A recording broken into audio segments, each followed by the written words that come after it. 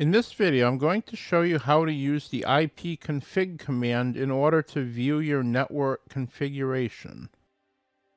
To use the tool, we will open up the command prompt on Windows. Click on the Start button and type in the letters CMD. Click on Command Prompt.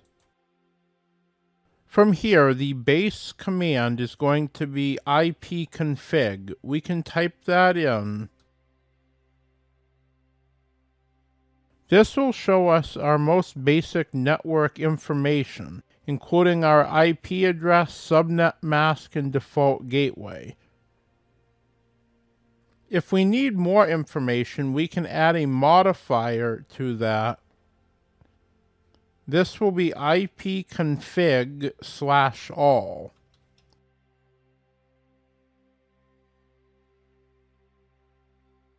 This shows us a whole host of additional information, including our DNS server information, our DHCP server, and information about our DHCP lease.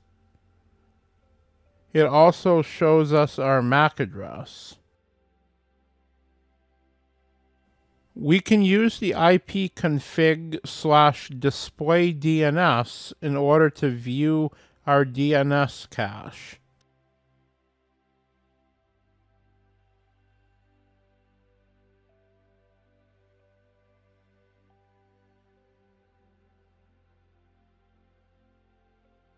If we wish to flush this, we can use the command ipconfig/flushdns. The ipconfig command can also be used for releasing and renewing IP addresses. To release our IP address, we will type in ipconfig/release. And now that we have released our IP address, if we look, we can see that we now have a 169.254 IP, which is what Windows automatically configures when there is no valid DHCP lease. To renew our IP address, we will type in ipconfig/renew.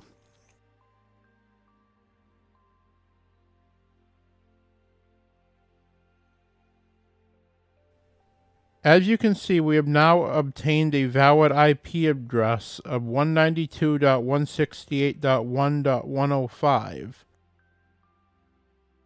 This is extremely useful if for any reason we need to refresh our IP address.